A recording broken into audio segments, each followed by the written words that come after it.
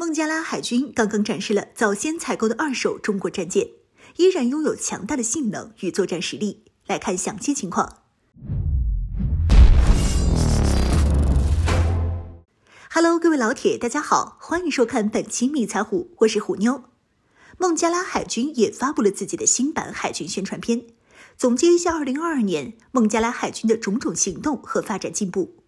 在这段宣传片之中，占据 C 位的无疑是我国在2019年底的时候出口给孟加拉的053H3 型导弹护卫舰莆田号。在宣传片中，该护卫舰有大量镜头，而且从画面上看，该军舰的保养状态非常不错，乍一看还以为是刚下水的样子。别说再用20年了，虎妞估计就是再用个30-40年问题都不大。目前莆田号的新名字叫做阿布乌拜达号，舷号也改成了 F19。虽然说这艘船是一艘老舰，但是在经历了现代化改装之后，其综合性能非常强劲。就吨位来说，其满载排水量有2000多吨，可以说这艘战舰的整体综合性能甚至还要比孟加拉国从我国订购的全新建造的 C138 型导弹护卫舰还要强。C138 型导弹护卫舰的原型是056，满载排水量是1300多吨，只是053H3 的一半而已。这就决定了该战舰的所有性能几乎都是053H3 的一半。航速方面，053可以以18节的航速巡航4000海里，放在几年前，这玩意儿可是能参加我国的亚丁湾护航任务的。由此可见，该战舰的远洋能力到底有多强。而056只能以同样的速度巡航2000海里。在武器方面，053H3更是直接小船拉大炮，基本上所有能插武器的地方都塞满了。在对海打击方面，该战舰配备有8枚 C802A 反舰导弹，这是一款我国的外贸型反舰导弹，配合孟加拉海军航空兵的道尼尔，让该战舰具备了超过180公里外的超视距对海打击能力。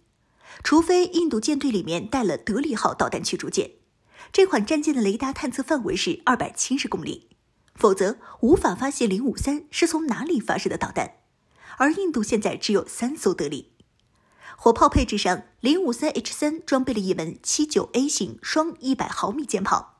同时还有4座 76A 型双37舰炮，有2个专门的火控雷达引导，在炮战方面也占据巨大的优势。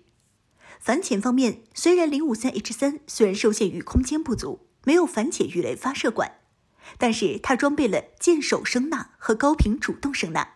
还装备了机库可以搭载反潜直升机，不仅能通过反潜火箭申弹发射器攻击潜艇，还能协同舰队中的其他战舰对潜艇进行威胁。而 C138 护卫舰呢，除了防空性能超过了053H3之外，所有性能都缩水了一半。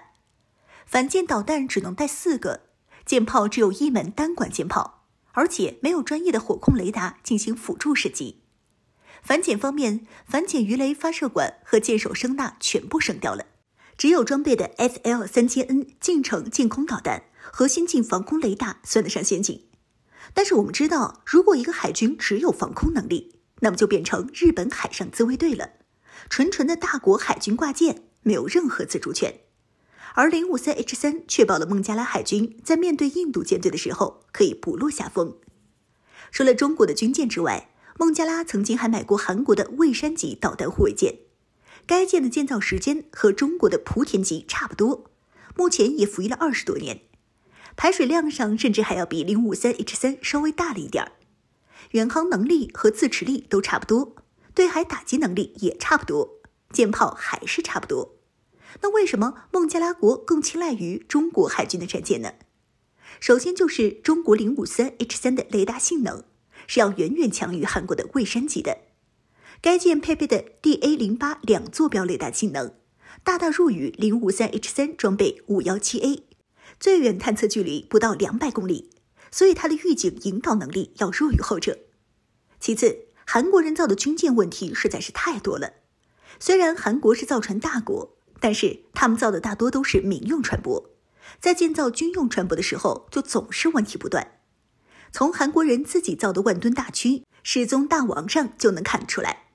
由于这艘战舰经常出问题，脱离韩军作战序列进行长期维护，这艘战舰被军迷们戏称为失踪大王。蔚山级也不例外，在交付战舰之后，由于问题不断，孟加拉海军曾勒令这艘韩国造战舰强制退伍，韩国人最后是修修补补改了5年才勉强达标，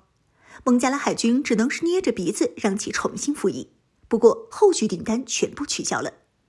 现在孟加拉的手中除了莆田号之外，还有一艘连云港号，从其保养的画面上看，根本看不出这2艘战舰的舰龄，虽然年纪很大，但是综合性能还是数一数二的，所以孟加拉海军也愿意在宣传片中给他们更多出镜的机会。